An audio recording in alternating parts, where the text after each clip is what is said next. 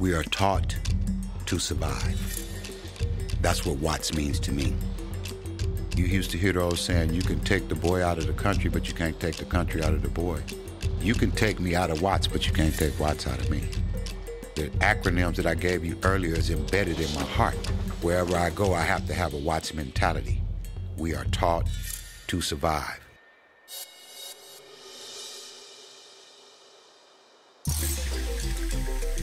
For me, this community is very nostalgic. We are taught to survive. We're talking about the cooks, the artists, the music. I had no idea I was privileged to be in Watts. I actually spoke my future to life. That dream is coming to fruition. When I was coming up, I was loved. In this neighborhood, I was loved. This program was made possible in part by generous support from Carol Chandler, Paula R. Kendrick, and Nikolai Chandler-Boken. Thank you so much. All right, welcome to Watts up there. It always gives us a good feeling to hear our mission story. And Sister Sean, will you read the mission story for today for us? In 2007, I was diagnosed with third-stage colorectal cancer with 29 lymph nodes. I was in the USC hospital. The doctor told me there's nothing else we can do for you. They gave me 7 weeks to live in 2007. And she again bare his brother Abel. And Abel was a keeper of sheep, but Cain was a tiller of the ground. Okay, thank you so much. So what did we learn from these two passages? Well, we learned that one was... So I'm in the hospital room and I'm praying. Whether you call it a dream or whatever it is, my grandmother, been deceased many years, she was there. My mom, been passed away for 47 years. My dad, who's been gone now since 1996, he was in the room. And the Lord, he gave me great options. He said, you can go ahead and go with me, or you can stay here and do the work I got for you to do. You got a choice. I took the latter.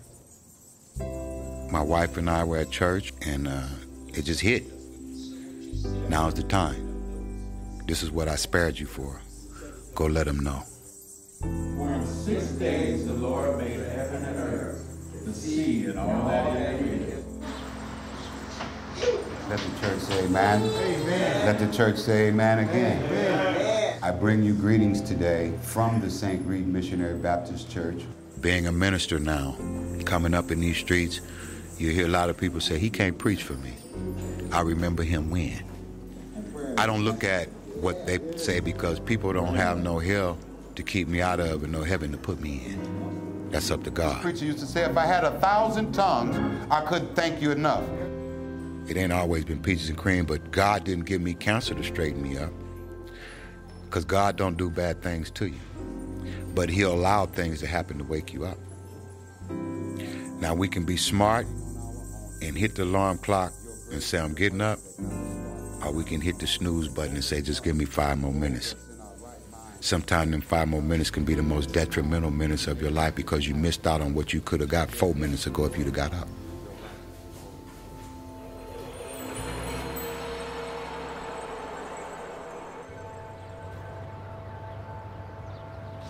How are you guys doing? Good, yeah. But everything we planted in January is sprouting, so getting it ready for the grand opening, so I'm very excited. And right now we're planting some native milkweeds. All right, I'm gonna grab some more. Mudtown Farms was and is meant to be a place for respite and solace. And we wanted it to be a place where you can get education.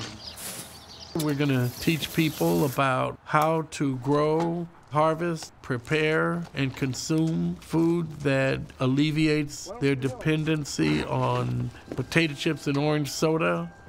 That dream is coming to fruition.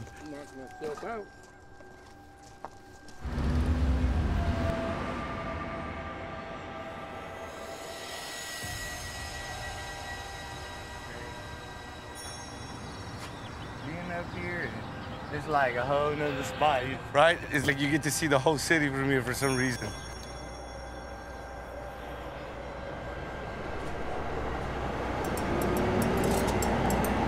Oh, my name is Enrique Vasquez, but I go by Kiki Smooth. I was born and raised in Compton, but my grandma has lived in Watts all my life. So when my mom would go out dancing, they would send us to Watts. So, you know, I say Compton's my front yard and Watts is my backyard. You know, they filmed a lot of movies here, so they filmed White Man Can't Jump over here. Yeah, and this is where all the homies go and play basketball. This is where this guy plays basketball. I crossed over the line. There is no more color lines for me. And that's what Watts does. It's in our roots. It's the way we grew up. There's a Latino house, and then there's a black house. Then there's a Latino house, and there's a black house. They taught us about fried chicken. We taught them about tacos. Now when you go to the chicken spot, you see more Mexicans, and then at the taco spot, you see more blacks. And it's just what we've taught each other. And it's a beautiful thing. Even my little cousin, he's half black, half Mexican, looks like a black man, talks Spanish. Raised by my grandmother. That's Watts for you. That's Watts for you, you know? It's, to us, there's no colors here. You know, this is where it really, the skins really mix. Where magic happens. Yes, sir. 72 episodes. All done off this table. We were outside one day smoking, and my partner, Main Event, was like, "We should do a podcast." And I was like, "Yeah, we should." Some people are scared to come to Watts. So this is our way of kind of saying, come through. And y'all know who's here every Wednesday, no matter what. The show's just evolved into AB Eats Letter of the Day, yo. So you know what time it is. They told me that my people needed a voice. Because as Latinos, we don't really have a voice here. Because black people are strong and they know how to stand up for themselves. And as Latinos, we never learned that. We don't have that. It's time to stand up and someone needs to talk, and that's who Kiki Smooth is. So we're gonna start off introducing ourselves. How was the weekend? Last week's show, into a song, then bring out the first, you feel me? We focus on blacks and Latinos around the Watts community. We're talking about the cooks, the bikers, the boxers, the basketball players, the artists, the music, the painting, the gutter, everything you could see in Watts that you could touch, from the gardener to our ice cream man. We will interview them. Welcome to another episode of High After Hours. I'm the Main Event, Kiki Smooth. I'm Kiki Fred. We broadcast on the dead end where the Watts Towers is at. My mother is the corner house. We started in my mom's front yard. Then the pandemic hit, and we kind of put the table outside one day, and it just stayed outside. Little by little, and I've just been, slowly but surely, I've been, you know, living it up. So what was the first pair you did? We are in a gang community, but it's culture here. And that's just part of life. But people don't understand, we're still humans. I want to be a voice for my community. I want people to know that it's not what you think. It's not the movies. This is real life. And in here, we take care of each other. Here, we make sure we help each other cross to the next level. You know what's the best part? To see the community win. You know what I mean? So everybody is going and gonna always continue to cheer for you. You feel me? I am really part of this community, and I go far for my community because I live there. So I try to keep it as beautiful and free that we can. So in a way, I feel like, you know, I gave hope to people from the Watts.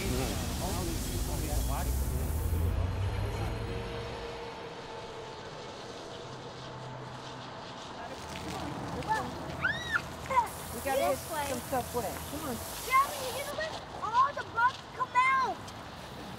You have to get it nice and overflowed, wait for it to seep in the ground, and then go over it all over again so you get at least 4 inches of water down in the ground. It's like watching paint dry. For me, this community is very nostalgic. My father's family comes out of Houston, Texas. Well, they migrated during Southern migration to Watts.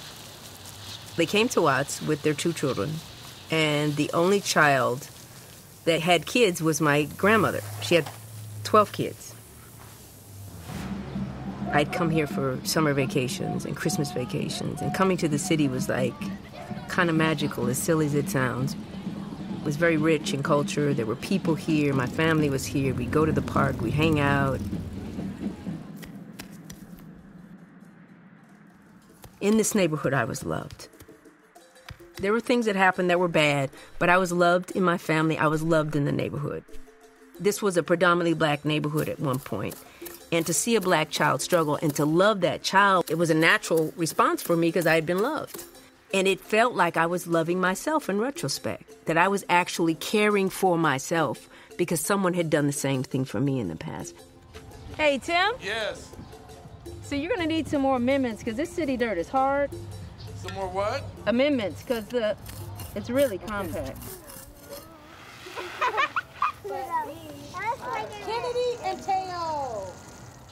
We have the highest population of children in the county of Los Angeles. Just being around food and around nature and being around silence is very important, especially for an urban child that has never experienced that. So for kids to understand nature, it's very important because how is this next generation, if they don't understand nature, going to be stewards of the earth? And how are they going to exist in a quality environment if the earth isn't cared for? Or if nothing else, the earth isn't respected. So there has to be that close relationship in order for the earth to be regenerated. You have to engage, you have to educate yourself. You need to understand the systems that bind you. And you have to be innovative enough and have a survival mentality to get through it. And that's what a child needs to be taught. The freedom to think, the freedom to believe is the most powerful thing. I'm really trying to be aware of the words that I use because I don't want a child to hear me talk or someone to hear me talk and think that I'm a victim or that my people are victims. We're survivors. And even though the pain is the same, the state of mind makes all the difference in the world. I don't need no pity. My people don't need pity. But no, we gonna battle to the end. That ride or die piece is real. The struggle is real, and we will continue to persevere. And so for me, that's the beauty of it all. No matter how bad things are, your mindset and you being a survivor is the best thing that could ever happen to someone.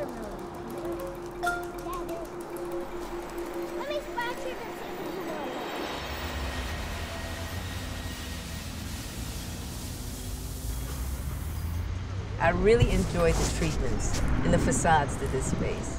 What we were trying to do was emulate different cultures where we had these images of Latino culture, which we call papel picado, which is all of those great type of paper that you see at quinceañeras and weddings, and it's a symbol of joy and family and also authenticity. And so we have the papel picado in perforated metal, and at night it glows. When people say, "What do you do?"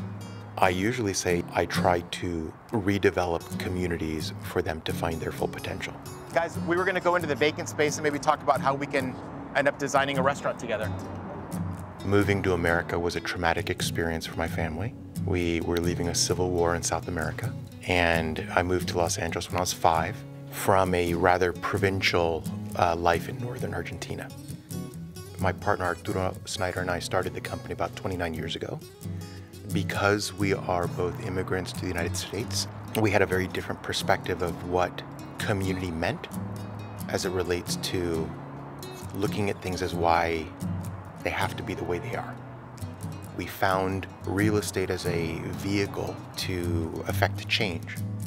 If we were able to incorporate some of the wellness and holistic things that you've taught over at Mudtown Farms and incorporate some of that, farm-to-table concepts with actual chef, 5-star restaurants here in Watts, that would be a very meaningful experience for everyone to learn from and then ultimately eat and enjoy. Let's have that conversation. I think it's an accurate statement to say that Watts has had a long history of environmental discard and a lot of environmental irresponsibility. We only develop in urban communities. This is all we do. This is all we've done for 29 years. And sadly, almost everything that we touch in our projects has some degree of contamination that needs to be addressed. I know it sounds a little strange, but that by healing a little piece of land, we in turn heal ourselves. And, you know, that matters. All right, here we are at Southern Girl Desserts. Hi, Katara. How are you? She just said it and then she let my daughter work for y'all. Triselle. It's Triselle worked. I was gonna say, is it her niece? No, it's Oh my Triselle. God. She worked for you, yeah. Yes, that's what I'm like. Yeah. And Tina, I'm good friends with Tina. Nice. Yes. Very nice, yeah. I don't even know, Leandra, if you know this. So, Mr. Watkins, he allowed us to use the kitchen right century down Central. here. And that was over 10 years ago. Yeah, I remember that call like it was yesterday. I have suffered through bouts of substance abuse and alcoholism my whole life. The opportunity to work on the type of projects that we do in the way that we do them keeps me centered. And it keeps me focused on only spending time on things that matter to me and that affect people's lives for the better. They're building a kitchen at the farm, and they're sinking all of their kitchens, WLCC is, in order to allow for more people like yourselves to have access to that and for more of a cottage industry to be built in this community and in South Central. So I'm looking forward to doing work with you. You know, there's a lot of festivals coming and work to be done. What I find so compelling about Watts is I just feel that there's truth here.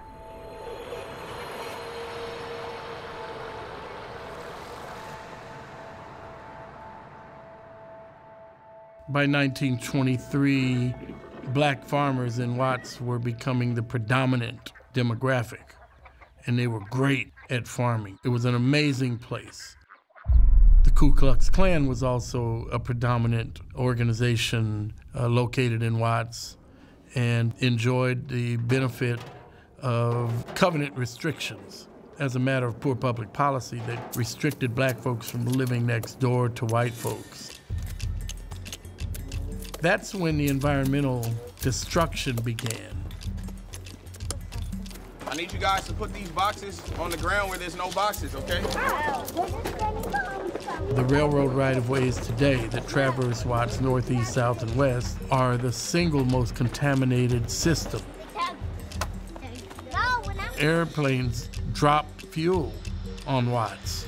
There's no restriction. A pilot can elect to dump fuel, and they did dump fuel. I'm over here. Come get me. The pipes in Watts that were put in 100 years ago, they leach lead. The city, the county, the state, the federal government have already told us that our children are going to live 12 years less than elsewhere in Los Angeles as a result of being poisoned by their environment. I'm trying to make the point that despite all of these things, people long and hope for a better way of life, and that's what compels me.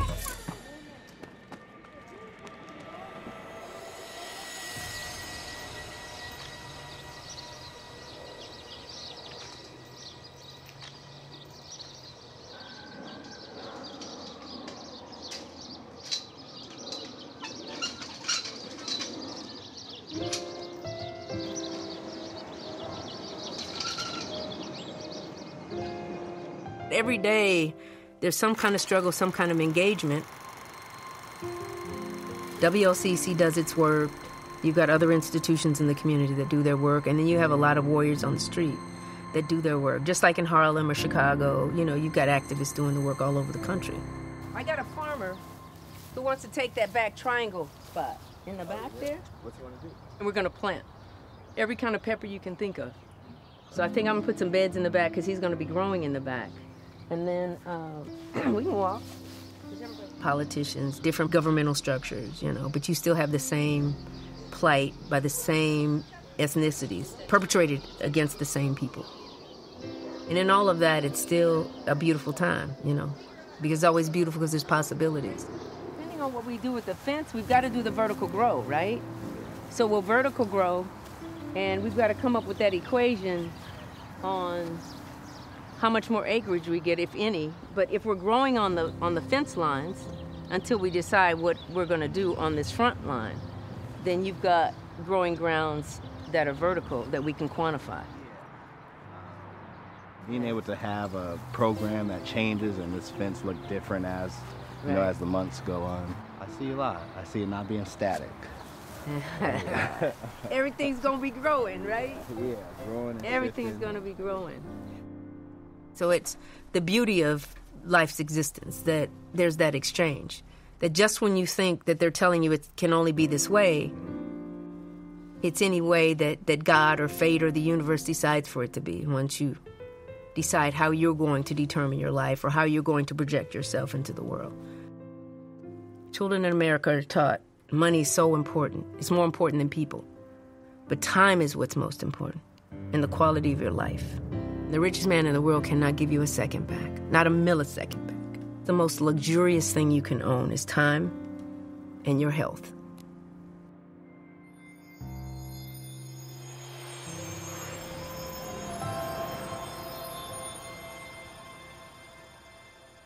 In 2012, we started the process. But boy, what a process it was.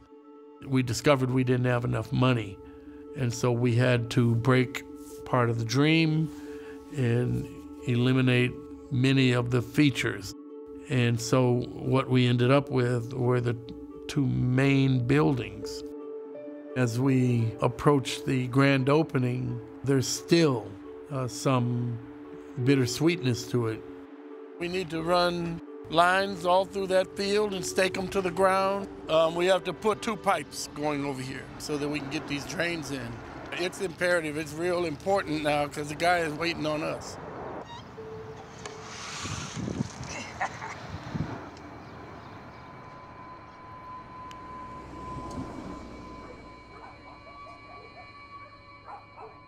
This is my first house.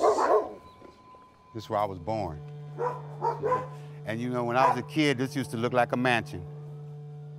As children, we lived on the same street and we didn't even know it. Now we've been married for 30 years. On my birthday in 2008, we got a call, and unfortunately, our 15-year-old daughter was killed. She had been attending a birthday party, and one young man that could not gain entrance went outside. They got a gun and they stood outside and shot through the windows, and my baby was killed. God is good. He allowed me to find peace and comfort, and He restored all of my joy.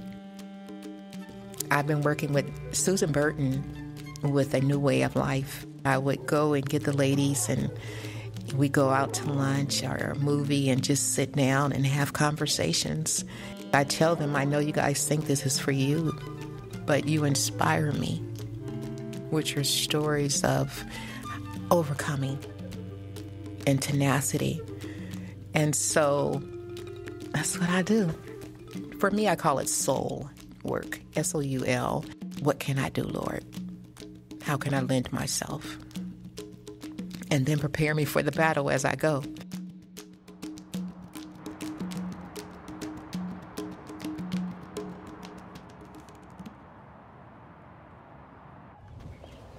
It was one Hispanic in the neighborhood, the Lunas. And this is where we ended up staying. We moved from there to here. But we thought we got a big house. What is big? Oh, it's long. Yeah. But it's a shotgun house. You open the front door, you can see out the back. It's hard for a man to go fill out an application when he's been in Watts all his life and we don't have nothing to say what kind of experience we have. What we gonna put on there for our past experience? Nothing. All I got is the hood. Old school. First school. 96. You know, it still looks good. If you look at a grass over there and you look at a grass over there, one might be brown and one might be green. And if you ask a kid in Watts, what's wrong with that grass? He'll tell you it's dead.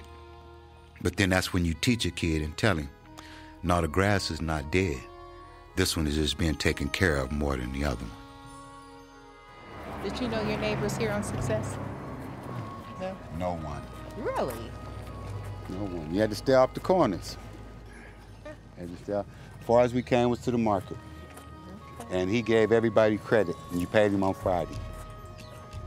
if you had a job. Not us. We had to pay for our charms, sucker.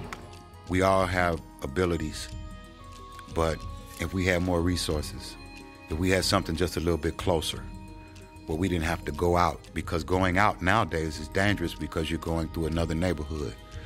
Going through another neighborhood is now going through another territory, another boundary, another avenue of non-successfulness that don't like your color, and we don't like your color because you come from over there. This is one of the greatest places to grow up, to live, to learn, because when you learn the hard way, it makes life easier for you out there. It makes life easier for you. That's why we go back to, we are taught to survive.